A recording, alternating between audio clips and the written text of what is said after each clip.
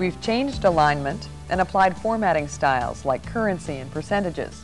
Now we'll show you some more ways to change the appearance of our data. We'll begin by giving the heading more impact. We'll boldface the theater name and the worksheet title. We'll use the bold tool. There are also tools for italics and underlining. When we click on bold, the text displays in boldface. Now we want the theater name in a different font or typeface and bigger. We select the theater name. Here's where we can change the font, and here the font size. We click on the font drop-down arrow to display a list of available fonts. We scroll to display the one we want, Times New Roman. Then we select it, and the font changes. We click on the font size drop-down arrow to display a list of font sizes. We click on 14, and the name is larger.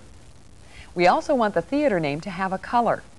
We can change the fill color, which is the color in the cell, or we can change the font color. The default font color is red. To choose a different color, we click on the drop-down arrow to display color choices. There are lots of choices, but we like this one.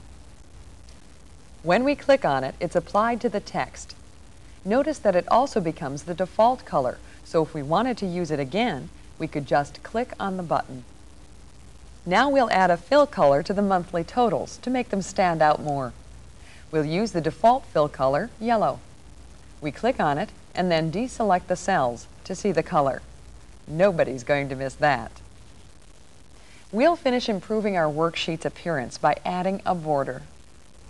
We want to add a border around these cells to focus attention on the sales amounts. This is the Borders tool. The default choice is a bottom border for the selected cells. When we click on the drop-down arrow, more border choices are displayed. We'll apply a thick outline around our selection. We choose that. Then we click outside the selected cells for a better look. There's our worksheet. It looks good and the information is clear and readable. We'll save our work now with the Save button. We click on it and the workbook is saved. Excel has lots of other formatting choices you can use.